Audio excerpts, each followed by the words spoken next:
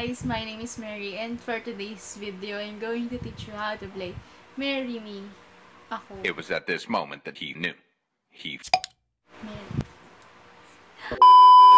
Shout out sa kanilang lahat nandyan sa screen. Yan.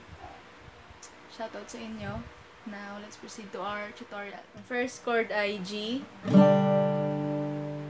Next ay D. Sunod ay E minor. Ayan. And C. Apat lang yung chords niya para sa buong kanta na yun. Wala nang babaguhin yun. Ang strumming pattern ay down, down, up, up, up, down, up, down, up. Isa pa. Down, down, up, up, up, down, up, down, up. Ang chord progression niya for the whole song ay G, D, E minor, and C. Yun na yung pagkasunod-sunod niya para sa buong kanta na. Try natin siya with song.